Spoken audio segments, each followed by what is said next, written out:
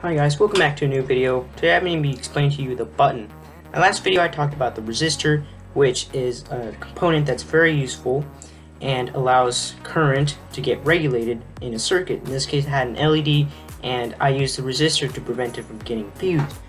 Now I'm going to be using a button, and with this button what it'll do, it'll turn off and turn on the circuit just like this.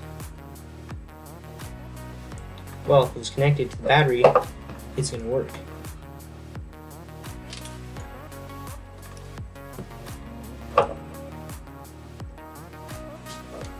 Well, if only the thing would go in, it would work.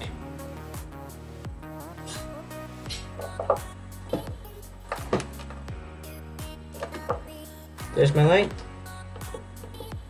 As you can tell, as I press the button, the light turns off and it turns on. That is the basics of this button. Now I'll show you how you can build your own circuit using a button. So over here, I left my button. Now I'm going to be putting my LED on the 5th row. That doesn't mean you have to put it in the 5th row. I just put it in the 5th row because it makes my circuit a lot more organized. I'll be having my 320 ohm resistor, so I have good regulation over my circuit. Plug it in just like so. Make sure that when you're connecting components, each leg of the components are connected to each of the extremes of the breadboard.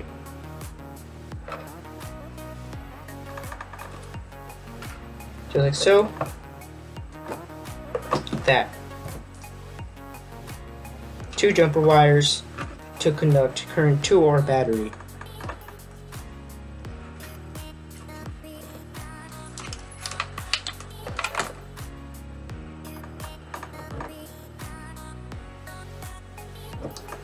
The button has 4 leads. We're going to be connecting 2 resistors and 2 wires to make our button function.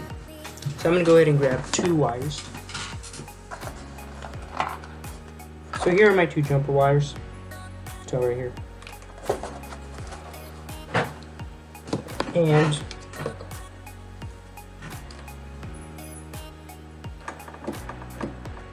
I'll have this one connected there. On the leads, make sure it's on the same rows as the leads, because if one of the wires are connected in a different row, then your circuit will not function properly. Let's see, another resistor. We are using 320 ohm.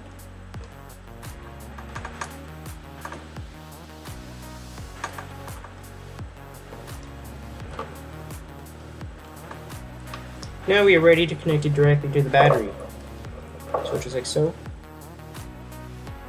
we connect.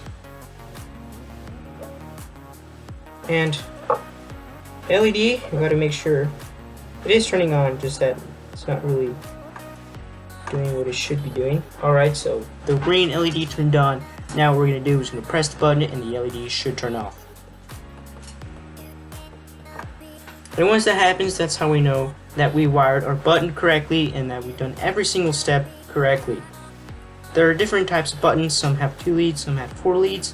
Doesn't matter if yours has 2, just make sure that your wires are connected to the same rows as the leads are from your button. Thank you guys for watching this video. I'll see you guys next time.